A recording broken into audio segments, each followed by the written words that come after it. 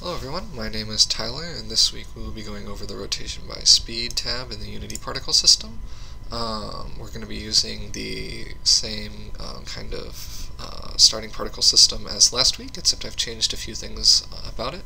I've changed, the most important thing that I've changed is I've changed the start speed to 0, and I've given it kind of a velocity that kind of grows over time. And this is because, like in size by speed and color by speed, the kind of speed determining system that Unity uses doesn't really like starting speed so much, and likes kind of the consistency of velocity a lot better, because you can be a lot more kind of precise with velocity instead of speed, because speed kind of determines the particle speed based on the shape of the particle emitter, instead of just kind of no other variables. So that's why I'm doing that. The other thing that I've changed is I've also kind of had more particles being emitted, so we can see the rotations hopefully a little bit more clearly in this video. And actually, now that I think about it, let's increase the radius a bit so we can also kind of spread the particles out a wee bit more. So without further ado, I guess let's begin. Rotation by speed, like I said before, is kind of similar to size by speed and color by speed, where the amount that the particle is rotating by is kind of determined based on its speed, and you can define the speed range in here.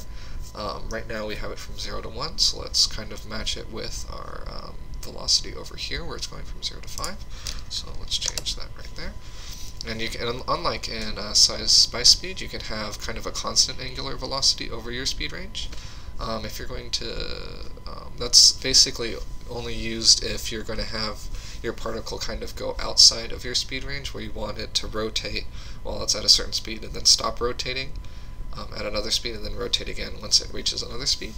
But that's only for kind of very, very specific particle systems. But you can also have, instead of a constant, you can have it be in a curve where you can kind of match it with your velocity. So let's try to do that a little bit.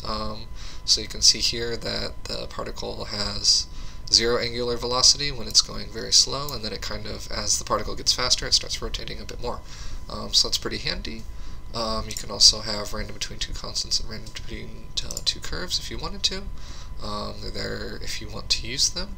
You can do kind of the same kind of things that you can do with curves and random between two constants as you could with other particle tabs in Unity. So I won't go over those because we've been over them quite a few times already.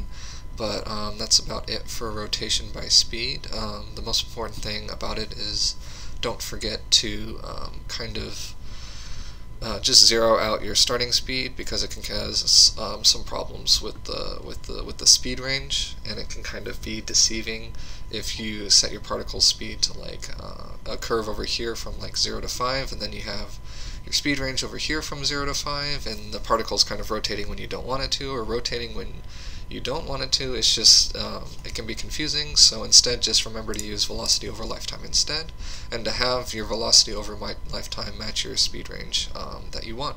So other than that, it's the same thing as rotation over lifetime. You just have it being determined by the speed of the particle instead of the lifetime of the particle. So if you have any questions or comments, please leave them down below in the comment section. Next week we will possibly be going over the external forces tab in Unity. This is a pretty simple tab, so I'm going to see if it warrants creating a video about it. If not, we'll probably move on to collision, which is, as you can see, a lot more interesting. So we'll find out. I'll try to let everyone know as soon as possible, but thanks for watching the video, and I'll see you in the next one.